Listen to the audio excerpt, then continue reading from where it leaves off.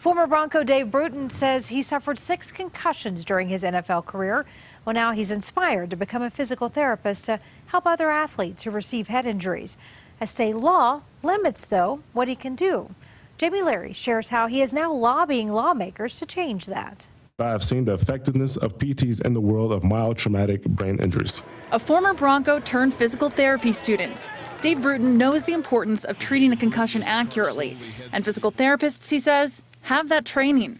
Concussions are not a disease that require blood work to diagnose. They are a condition that can be identified through signs and symptoms, both in which a PT has a trained eye for and education on. But when the state legislature passed a law in 2011 requiring kids to get the okay of a health professional before returning to play, physical therapists weren't included. Representatives Jonathan Singer and Lois Landgraf plan to change that. And the question is, are PTs qualified to do this?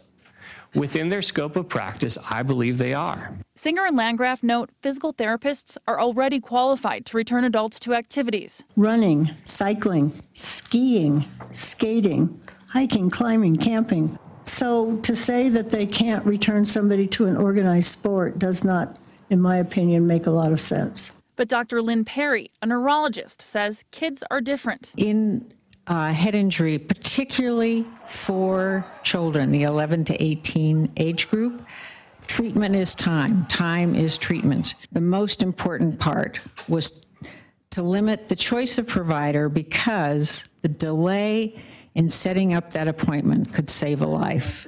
Unlike neurologists, physical therapists, she says, often have same-day appointments.